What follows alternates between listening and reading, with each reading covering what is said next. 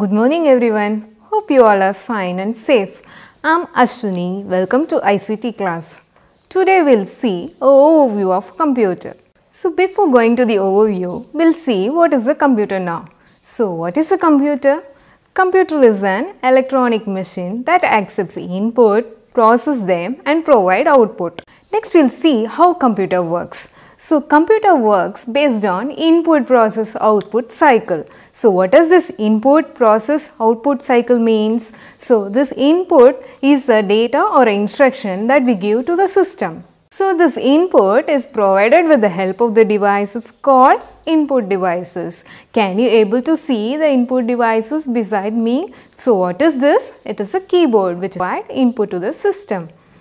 Then can you able to see the mouse? Mouse is used to point things that is appearing on the screen. So the next input device which I am going to show is a touchpad. So this touchpad is generally used in a laptop which is used similar to mouse. If you want to provide input in the form of sound, so how do we provide it? So that can be done with the help of input device mic. So this mic is used to provide the input in the form of sound. In CPU, that is the central processing unit, which is also called the brain of the computer, we have memory. So this memory, it is used to store the work that we do. Okay, so this memory, it is of two types. One is internal memory, the other one is external memory. So this internal memory, it is a temporary one, that is, it does not stay for a long time, whereas the external memory is a permanent one. So what is the temporary memory that we have is a random access memory, that is RAM. So what is the external memory that we have? Those are hard drives, CD disks, floppies and pen drives, etc. So this hard drive is readily available in our system, whereas this pen drive, CDs are all we need to externally connect it. So children, can you able to see hard disk? So this hard disk is used to store large amount of data, whereas if you want to store some small amount of data, what we use? We go for CD and pen drive. Next we will see what are the output devices. So this output devices is used to display the output that we get. Okay, so here can you able to see the monitor? So monitor is a output devices which is used to display the output. Next, can you able to see printer? So printer is also one of the output devices that we use. So children, when you are listening to music, how do we get this output? So we get it through speaker. So this speaker is also one of the output device. Next we will see what are the hardware and software. So hardware are the physical components that are associated to the computer. So as we have seen earlier, hardwares are the input devices, output devices and storage devices are called hardware. So children, software are the set of instructions that are used to perform some specific task. So have you ever heard the word called Windows, operating system, MS Office? So these are the software that we use in our day-to-day life.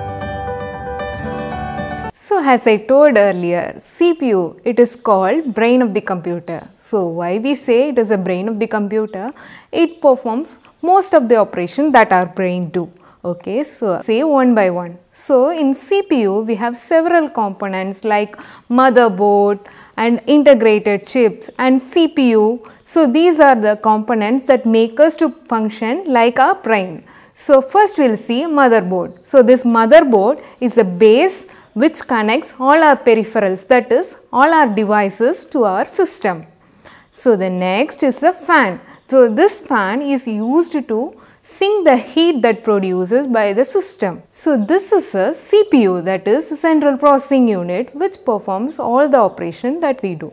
And the second one is hard disk drive. So this drive is used to insert the hard disk that we have. And these are the CD drive which is used to insert our CD. So as I have told earlier, CPU is called brain of the computer. So why we call it as brain of the computer? It performs most of the operation that our brain do. So what our brain do? It first control and coordinates all the parts of our body. And then second, we can keep some memory in our brain. That is, the situation that we face, come across, will be stored in our brain as a memory. So, the third one is our brain has the ability to perform arithmetic operation, as also we can able to do some logical thinking also.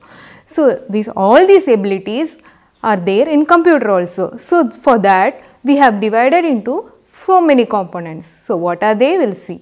So, the first one is control unit, the second one is memory unit, and the third one is arithmetic and logic unit. So, this control unit decides which inputs we need to take and when to take. It controls and coordinates overall function of our computer system. Second one is memory unit. So, as I have explained before, this memory unit is used to store the work that we do.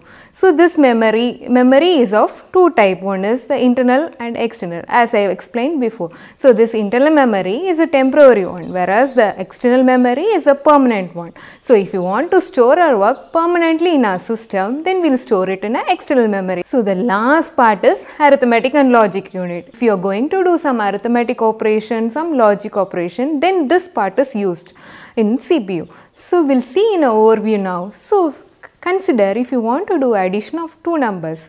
So, what we give? We give the input to the system. So, what the system do? It sends it to the processor. So, this processor has three parts. So, first control unit decide whether to accept input or not. So, it is accepting input, and input is then moved to the ALU unit. Since we want to perform addition, so it is moved to ALU unit. So, this ALU performs it and it sends to the memory. So, it is permanently stored in our system. So, after that it gets displayed using our output devices. So, this is what the overview of a computer.